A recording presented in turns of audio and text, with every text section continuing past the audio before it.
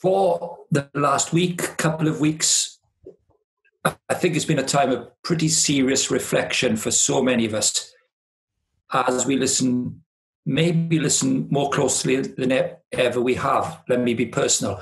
More closely, I think, than I have after all these years to black colleagues and friends in society in general, but definitely in football. And you're hearing their voice.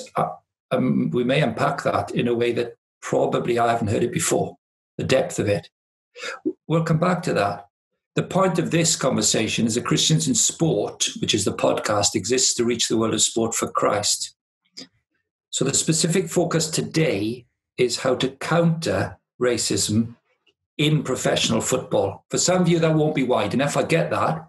But that's why I've got the two guests I have, because they really will know what to say about that, because I've got two men, Christian men, deeply involved in the sport. Now get this, between them, they've played more or less 1,000 games of professional football, 1,000 games between them. So they know the crack. You can see them right in front of me. Let me introduce them. Bruce Dyer played nearly 500 league games, scoring 119 goals over 15 years, played under 21s for England. He was the first £1 million teenager moving from Watford, where he started, to Crystal Palace. His clubs are Legion. Bruce, we'll be here for half an hour. Barnsley, Stoke, Sheffield United, Doncaster, Chesterfield, York. There's no chance we can talk about all of them. We might pick up on some of this. He's a founder of Love Life UK, which is a substantial prison ministry, helping people all over this country in prison to recalibrate their lives. And very recently, last couple of years, has become the pastor of Love Life Church in Barnsley. He's got a son at the Barnsley Academy, and that's going to become important, I think, in a minute for us. The other man in our conversation, you can see, is Bobby Hassell. He's now the academy manager at Barnsley, but himself played, we've got to say 500, because 499 is just not good enough, eh? 499 games in an 18-year career. Big numbers at two clubs, 8 years at Mansfield, just under 200 games, 300 games at Barnsley, and 1 season in India. So well-travelled, huge amount of professional football matches. Started in the academy recruitment in 2015 at Barnsley, now head of the academy. Gentlemen, it's a long introduction. Thank you so much for joining in this conversation with us at a significant time. Bruce, I'm going to come to you first. And I'm not coming here because it's a simple and popsy and cheap way to start the conversation. But with so many games under your belt, at such a range from the highest level right across the football league spectrum, how has the challenge of racism changed in your lifetime within football?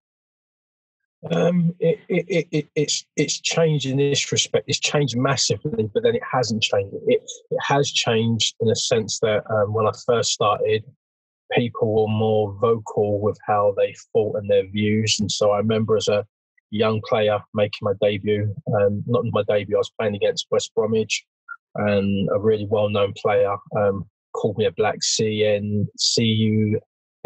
And I remember looking around thinking, what did you just say?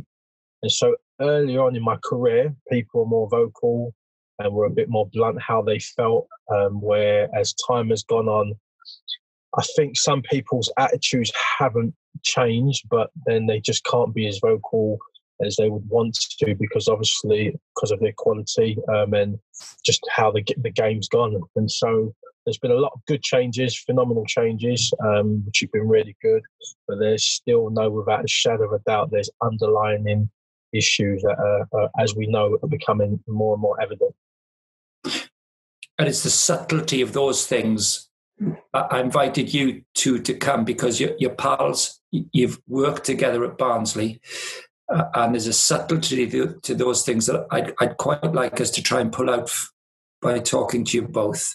Bobby, let me pick up on that with you then. When did this issue become something apparent to you or important to you in your career, after your career? What's the nuance of that? Well, in terms of the racism, it's from a young age, growing up, playing at grassroots football, and then going into the professional game. Being a white person, obviously around white players, I heard a lot of racism. The difference with myself, I was brought up in a multicultural school. My best friend at the time was a black and Asian guy. So I seen a lot of different cultures growing up, which I took into my football environment, and I was able to integrate with whether it was a black player coming into the dressing room or white. But I did hear a lot of racist comments from white fellow teammates and connotations towards black players, which I had to address as I played. Whether it was on the pitch or in the dressing room, they classed it as banter, but obviously it wasn't banter. It was deeply offensive to people if they'd have heard it. So it's always been an issue, as Bruce has alluded to there. I don't think it's ever gone away. I just think attitudes have always been there, but people keep their mouth shut. And then all of a sudden, in the last few years, it seems to have reared its head again for some reason, not just in Europe, but in the English game as well. Just can I pick up on that with both of you? That this is one of the things that may surprise some people, right? As an older guy than both of you, I can remember the late 70s when whole crowds would be chanting explicitly racist things at players, Cyril Regis' era, obviously, for example. But both of you are saying the underlying issues haven't left. And Bobby, you're saying you think it's become more above the waterline again. Bobby, yeah, I believe so. In the last 2 or 3 years, for some reason, me and Bruce have spoke about this regular since we've met each other and become really close friends. And we spoke a couple of years ago that it was just starting to air its head again. I could hear things in being at games as a scout, going to different environments. I remember Barnsley being in a playoff, and there was a racist comment behind me by fan towards one of our players, which we ended up nearly in a fight. The steward was there, didn't address him, didn't throw him out, and I had to move from where I was sitting. And from that time on, I've heard it at quite a few clubs that I've been to. Mm. Well, you've mentioned a couple of times, and Bruce, perhaps you could pick up on this for us. You two have become pretty close. Your Christian faith obviously must have brought you together. Just give us a bit of background on that. How did you get to know each other, actually? Were you playing together? Well, so the Barnsley chaplain, Peter Amos, used to do Bible study at the club. And so, Peter was instrumental in Bobby coming to faith. And so we used to meet at the ground and have a group. And from doing the Bible study, meeting Bobby, becoming friends. And then going back probably about, I think it's 9 years, I really felt in my heart the Lord say to me to begin praying with Bobby. And then when I spoke to Bobby, the Lord spoke to Bobby and says, you need to start praying with Bruce. And over the last 9 years, we've built a really, really solid prayer foundation as friends and as brothers in the Lord. And I call Bobby my Jonathan, and I'm sure I'm Bobby's Jonathan too. The Bible talks about there's a friend that sticks closer than a brother.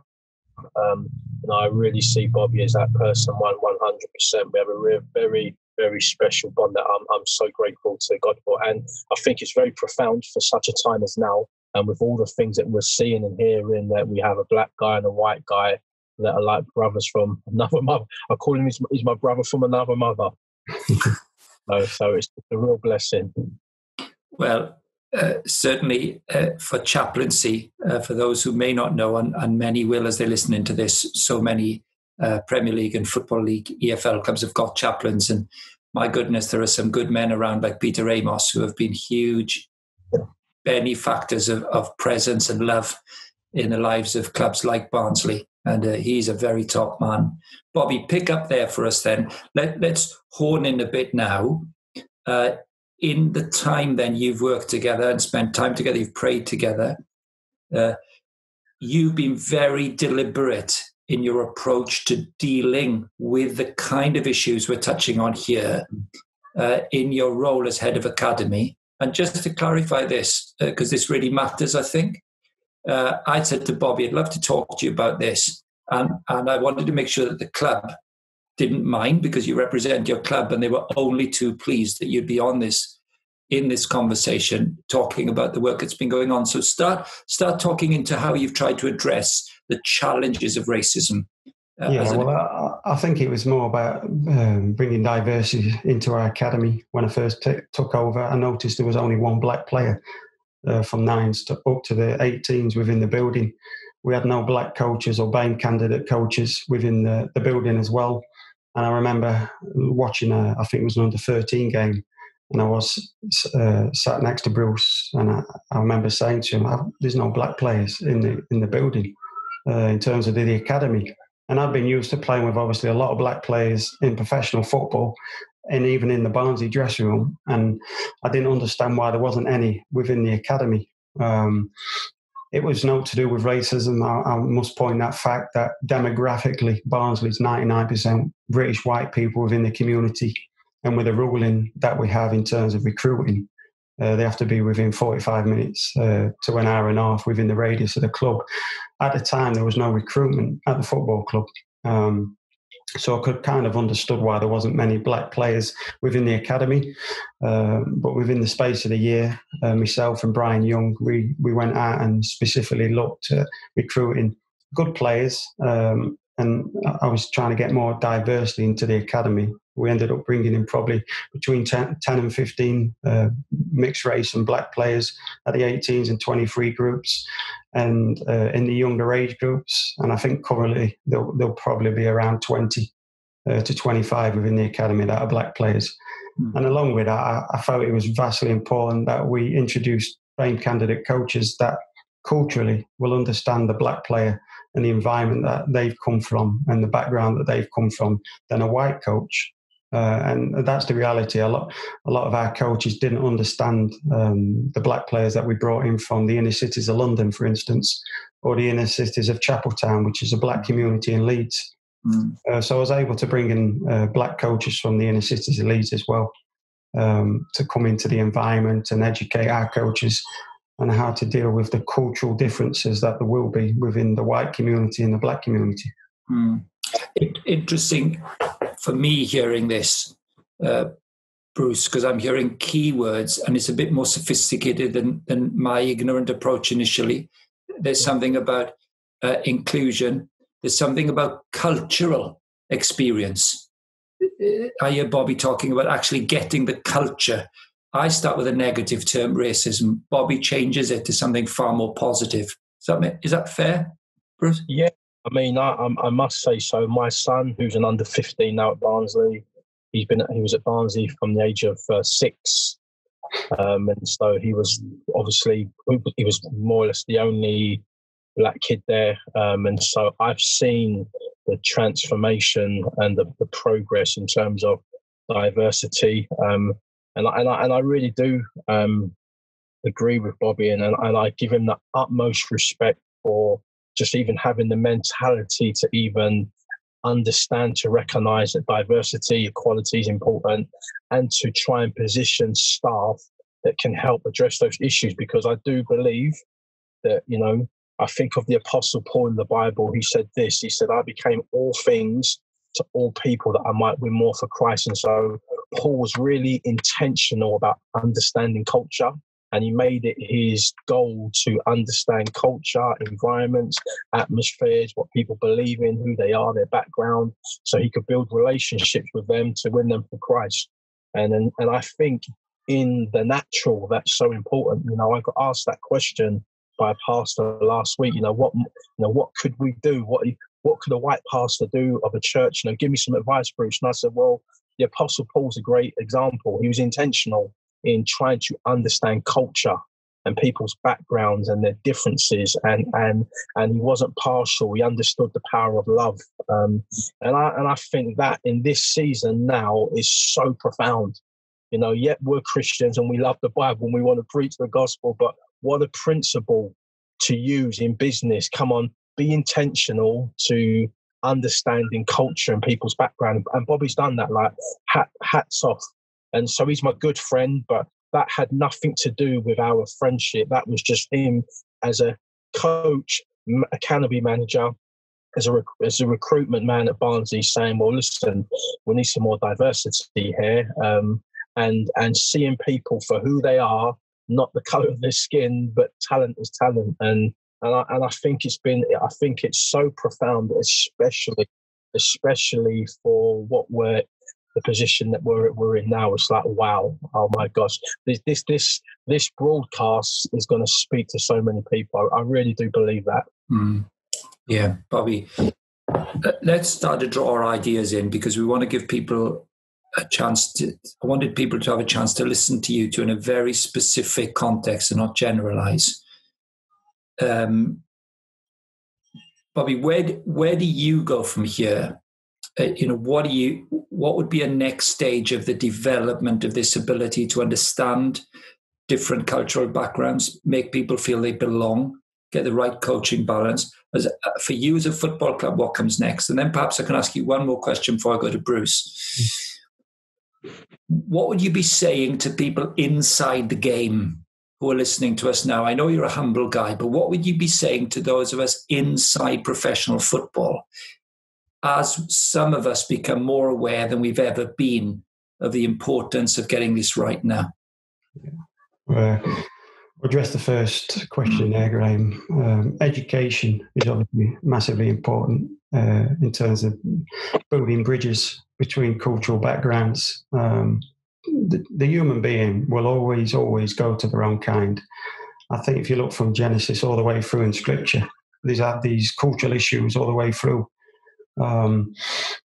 And Bruce will back this up now, and you've been an ex-player. If you go into a dressing room, usually what you'll find is the black players will integrate with themselves, the foreign players will integrate with themselves, and then the white players will integrate with themselves.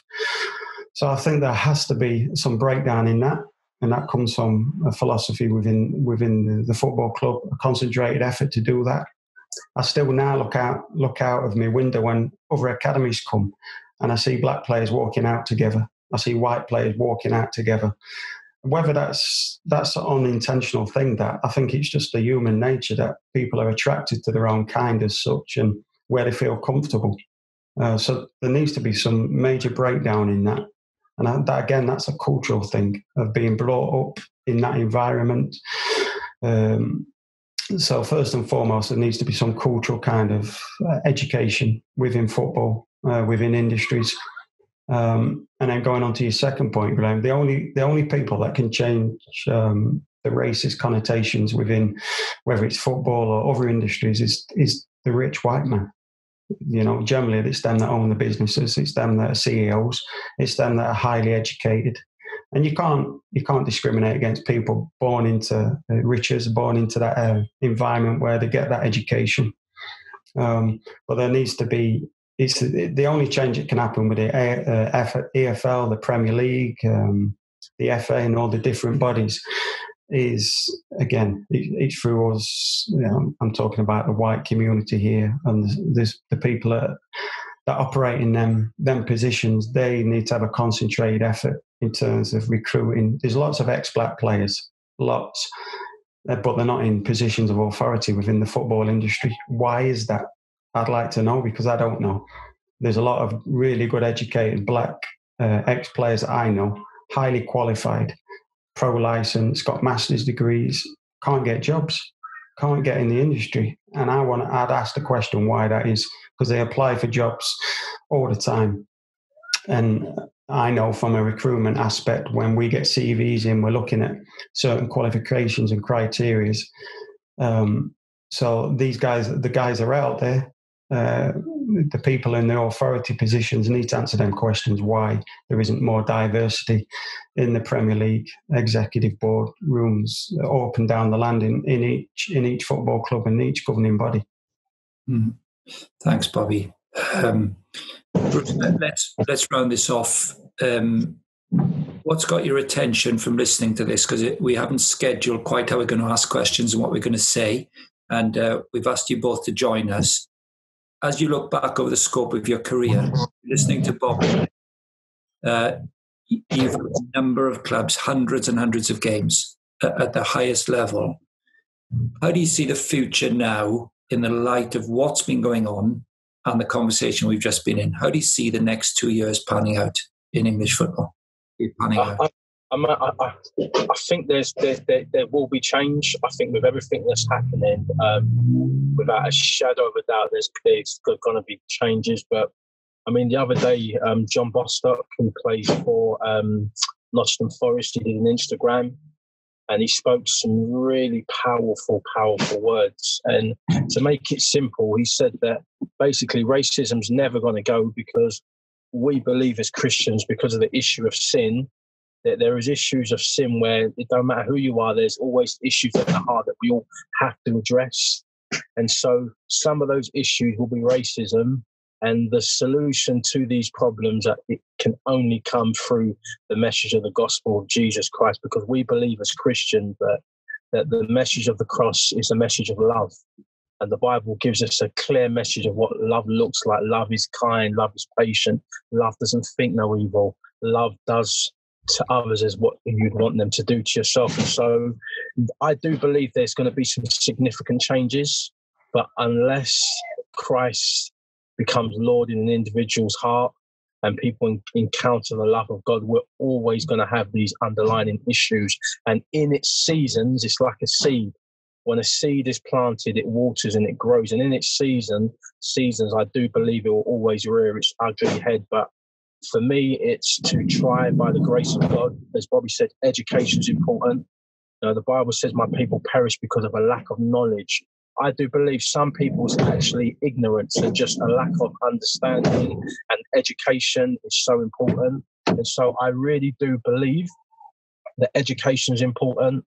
I really do believe that it's important in this next season that as Christians, and not just Christians, as business people, that just learning to become all things to all people, that we might engage and win more people for our businesses, for Christ. I think these are principles that in this coming period we're in are going to be crucial to seeing change, which I do believe we will see. But if the truth be told, I don't believe it will ever leave us until Christ returns and gives every single person who belongs to him a new heart, a new body, and a new mind. Gents, thank you very much indeed. I know you're both very busy men. Bruce, you must be non-stop pastoring a church in the middle of the COVID crisis. Bobby told me as you were just coming into the call, he said he's unbelievable. He's on the go all the time. So when a man has to jump into his car last minute to get it done, you think, man, he's a busy man. But it's a pleasure to have you on chatting with us. You've been a huge ambassador in the world of sport and way beyond for many years. Great having you with us, Bruce. And Bobby, top man, we honour your work and what you're pulling off and the jobs you're getting done, and we wish you well.